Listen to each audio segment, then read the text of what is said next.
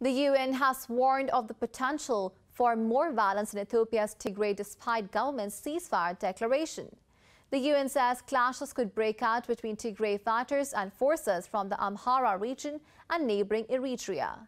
Addressing the Security Council, UN Peacebuilding Affairs Chief Rosemary DiCarlo expressed concern over the situation. She urged the Tigray forces to endorse the ceasefire and for the Eritrean troops to fully implement their withdrawal. Meanwhile, acting UN said Ramesh Rajansingham said the number of people suffering famine has increased by 50,000.